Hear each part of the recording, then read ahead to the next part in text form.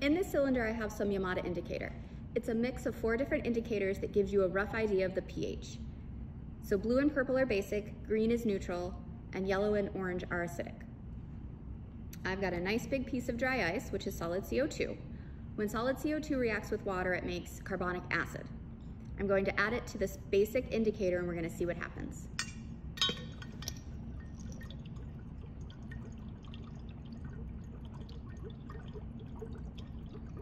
These bubbles coming off are the gaseous CO2 as the solid CO2 sublimes.